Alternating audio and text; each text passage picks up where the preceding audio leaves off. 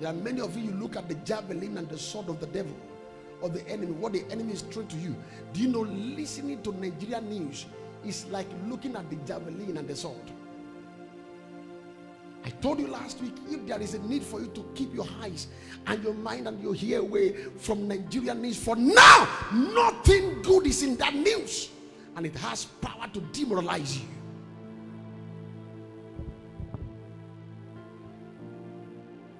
But look into the word of God that says you can do all things through Christ that strengthens you. That says greater is he that is in you than he that is in the world.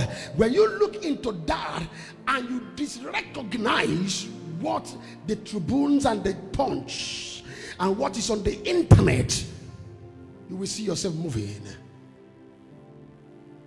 Don't look at their countenance.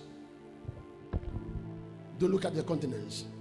Samuel went to Jesse's family. It was to pass through the midst of the Israelites. And he said, if Saul hear this, he will kill me. And God gave him wisdom and knowledge to go through. And when all the sons of that man, Jesse, gathered themselves together, he looked at the Eliab and the Shammers. They look qualified, but God said unto him, don't look at their countenance. I've rejected them. May I announce to somebody, God has rejected every foes, every enemies, every challengers of your destiny, every contenders of your destiny. God asked me to tell you, he has rejected them. They are empty barrier. Don't let their look frighten you. Don't look at their countenance. Look up unto me. Look up unto God. I'm the author. I am the finishers of your faith. What David said the other day, he said, what can man do unto me? Look at me. Look at me. There is nothing you can do to me. I am the apple eyes of God. I hid in Christ Jesus. What can man do unto me?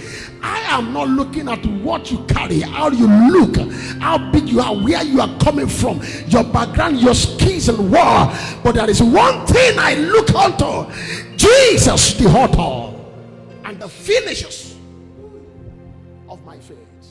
And that is how it works. Don't look at their countenance. Their preposition does not matter. Their evil intention does not matter. They said they are going to back off. They are not going to support you again. That's okay. That's okay. God can use him before. And if he says that God is not going to use him again, God is going to raise 10 times better, hey, than him or her. Can I get a witness here? Don't look at their countenance. Don't look at them. To look at them is to miss your way. To look at them is to miss your conversation with your maker. I believe that David knew that God sent him. So looking at that man, that tall man, can cost him that. So he didn't look at it. He looked up. Tell your neighbor for me, say, look up. And don't look at their countenance. Number 3, you must know who you are. I told you last Sunday that you are Christian. You are blood washed and righteous. You are a child of the King and the light of the world. No weapon formed against you can prosper. You can do all things through Christ who strengthens you. You must know who you are in Christ. 1 Corinthians 6 verse 20 says, for ye are bought with a price. Therefore glorify God in your body. You are bought. You were bought, and you are still bought. God is still buying some today with precious price. Know who you are in Christ. You are not just a notice that anybody can just toy with. You are significant, important. You carry royal blood. You came from a royal bloodline. You can't be tampered with anyhow. Carry yourself that way. Walk tall. Believe in the divine provision. 1 John 4:4.